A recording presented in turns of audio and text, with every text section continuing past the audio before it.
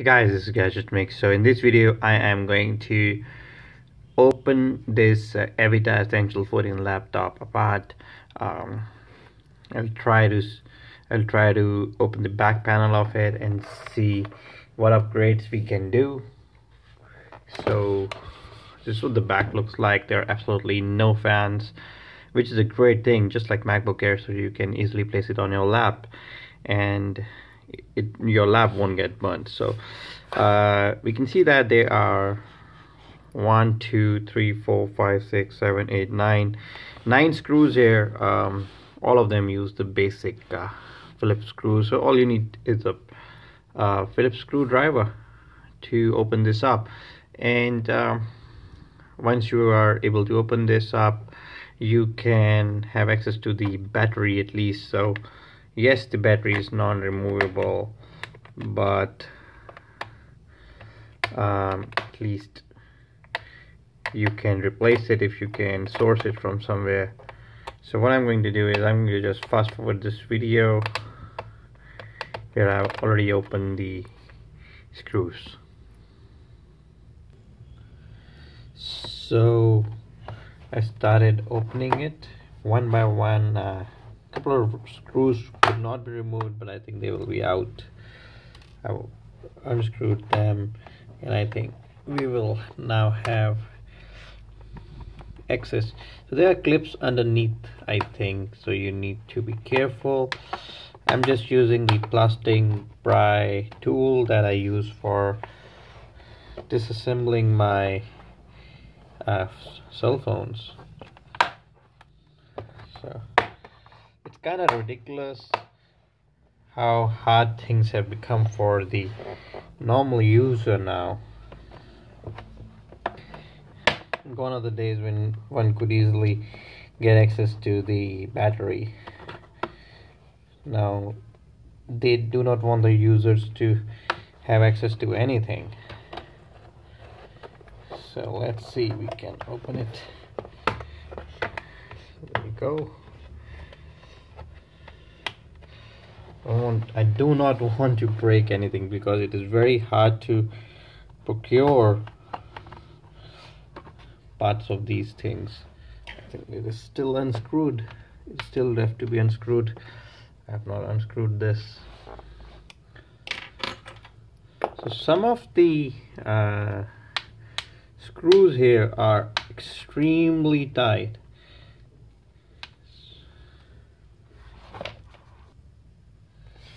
Okay, I was able to get the screw out. There you go. Clicks.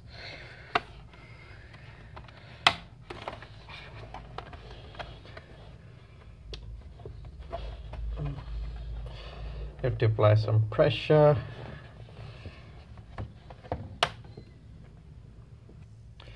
Okay, so after wasting 15 minutes on getting this screw out, oh god, I was finally able to unscrew all these screws.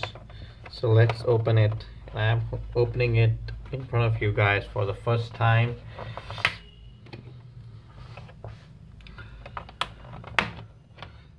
Okay, so there you go. So what do we have here?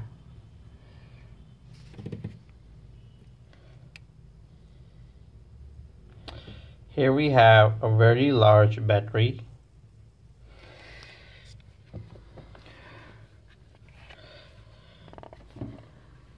So these are the specs of the battery. 23.68 watt hours battery, 3200 mAh, rated capacity 7.4 voltage. So that's a very huge battery. Beneath we have 2 stereo speakers. Oops, sorry. And let's see if anything can be upgraded or not. I think the storage can be upgraded. I think it's M.2 SSD drive, 128 GB, and I think we can upgrade this very easily. And I don't see any slot for the RAM, so I think that's soldered.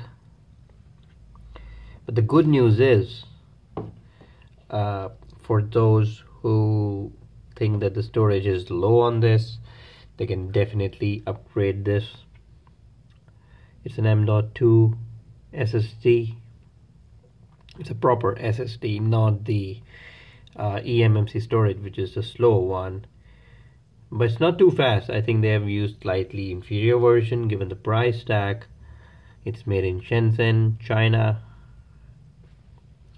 You can easily unscrew this and install a bigger storage on this.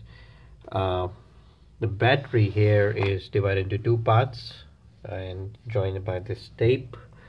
To disconnect the battery, it's very easy. Just unscrew this and this here and unplug this, and you can, if you are able to source this battery from somewhere else, you know now how to replace the battery. It's not that difficult. This is the battery connector that goes into this tiny motherboard here, and that's all about it. I don't want to open anything else. You can see the ports on the top. You can also still see that my computer is in standby mode. I do not do that. The entire system runs very cool. It's fanless, just like the new MacBook Air. It's like the poor man's version of MacBook Air.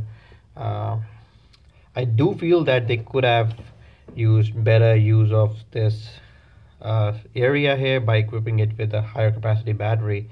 3200 mAh is not a lot of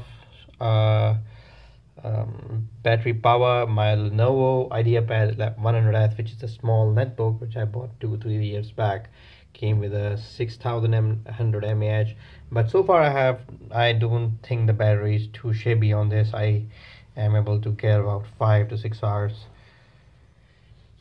while doing web browsing.